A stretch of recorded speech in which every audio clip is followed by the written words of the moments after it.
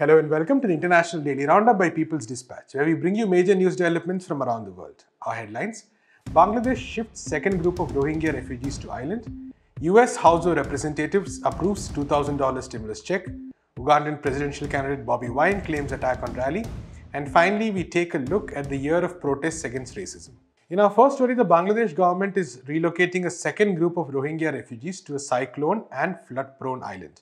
6 Navy ships carrying nearly 1,800 refugees left for the Bashan Char island in the Bay of Bengal on December 29th. The relocation process started on December 4th when approximately 1,600 refugees were moved to the island. The Bangladesh government has claimed that the Rohingya refugees are moving to the island voluntarily and that arrangements for housing and flood prevention have been made. However, refugees and humanitarian workers have stated that government officials have also used intimidation and cash incentives to coerce Rohingyas to move to the island. Several human rights groups have condemned the relocation to the isolated island, which is approximately 40 miles away from the mainland. The UN also released a statement saying that it had not been involved in the preparation for the move and the identification of refugees. It has also not been able to perform safety and technical assessments of the island. Moreover, journalists and international agencies will also reportedly not have access to the island without prior permission. Nearly 1.1 million Rohingya refugees have been living in crowded camps in Cox's Bazar after escaping the genocide in Myanmar in 2017. The Bangladesh government is planning to relocate at least 100,000 refugees to Bashan Char. In our next story, the US House of Representatives has approved a $2,000 stimulus payment for people affected by the pandemic. The measure was approved with a majority vote of 275 to 134 on December 28th.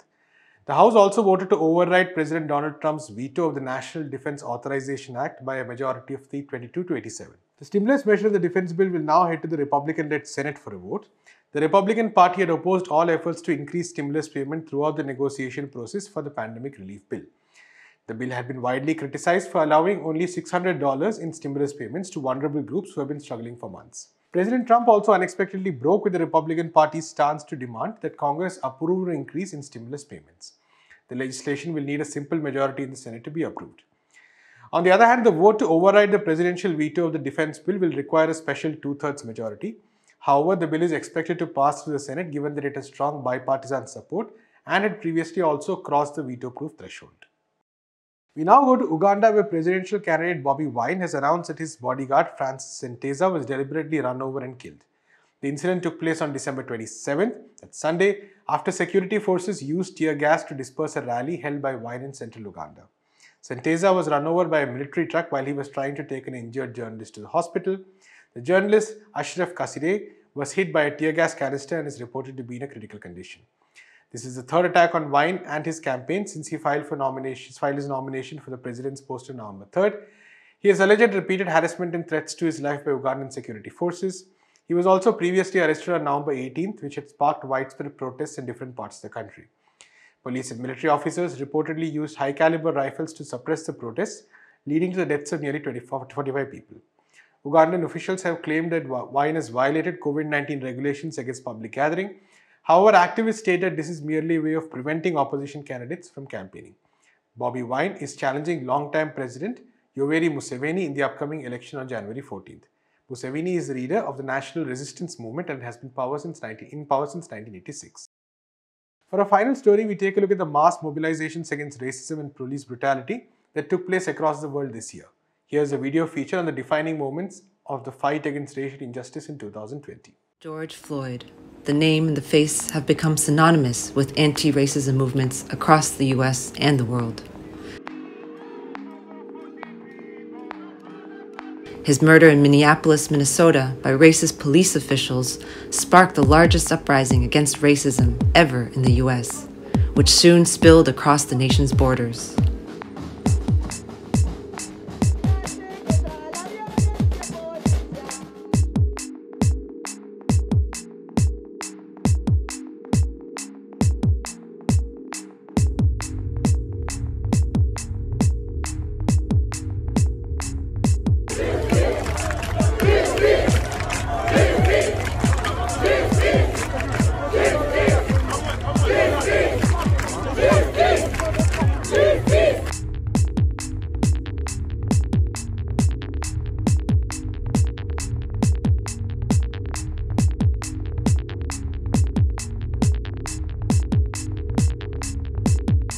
Even a deadly, highly contagious virus did not deter people from coming out onto the streets in anger.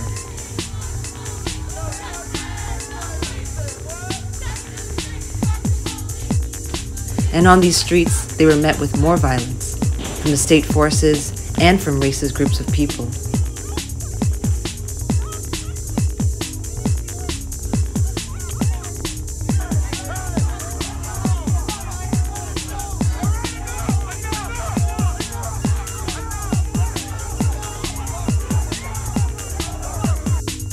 George Floyd was one of the many such victims of racist violence in the U.S.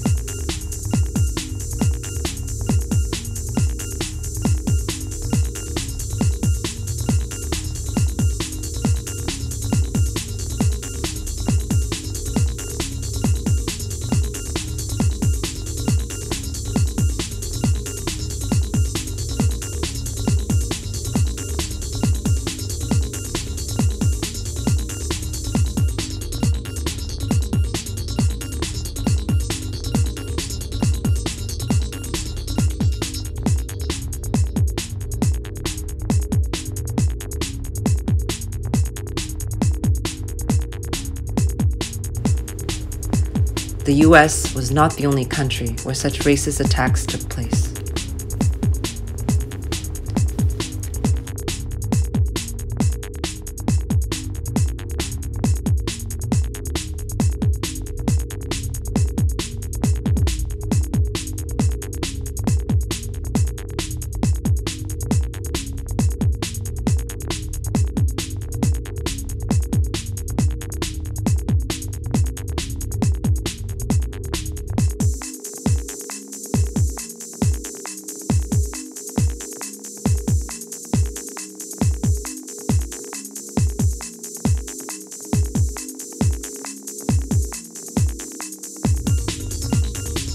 As far-right forces are gaining power in different regions,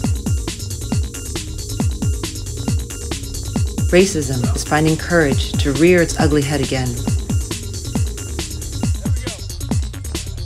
Humanity, as a result, is regressing instead of moving forwards.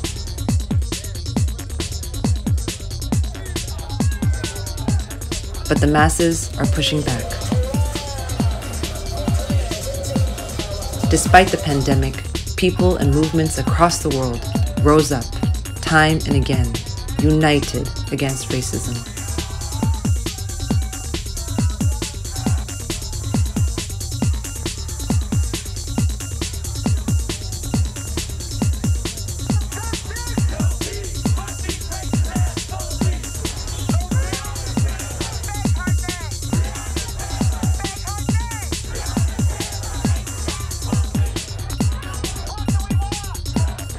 They rose up for the rights of Black people, Indigenous people, immigrants, different ethnicities and nationalities.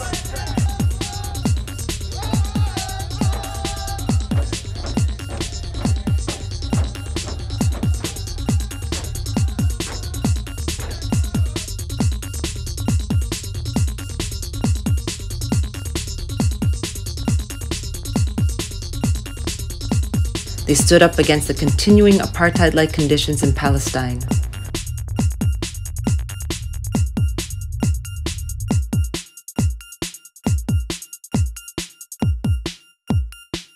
They are fighting against the idea that someone's race, color of skin, place of birth, or any such factor beyond anyone's control can in any way make them inferior or less worthy of an equal life.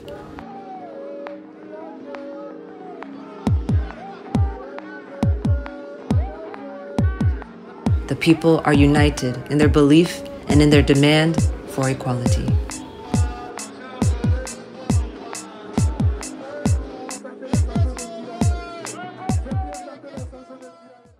That's all we have time for today. We'll be back tomorrow with more news from around the world. Until then, keep watching People's Dispatch.